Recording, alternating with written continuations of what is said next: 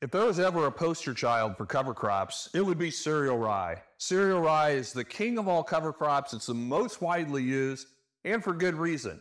Hey everybody, Keith Burns here with Green Cover, and I'm here to tell you that cereal rye is the most popular cover crop because it has the widest window of planting. This stuff is so cold hardy, it will germinate in 34-degree soils. Nothing else does that. And if it's 38 degrees and the sun is shining, this thing will be photosynthesizing and feeding your soil all winter long. Because it's so deep-rooted, it is one of the best crops that you can plant for breaking up compaction layers. It gets really tall. It'll get 5 to 6 feet tall if you let it grow out that long.